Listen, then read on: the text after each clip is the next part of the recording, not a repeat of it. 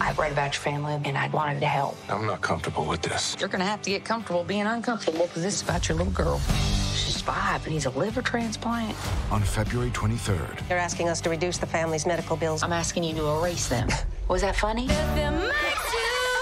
Make a choice to make a difference. We all need to find meaning outside ourselves. I appreciate everything you've done. I'm good at plenty of things. Taking no for an answer ain't one of them. Ordinary Angels. Rated PG. Only in theaters February 23rd.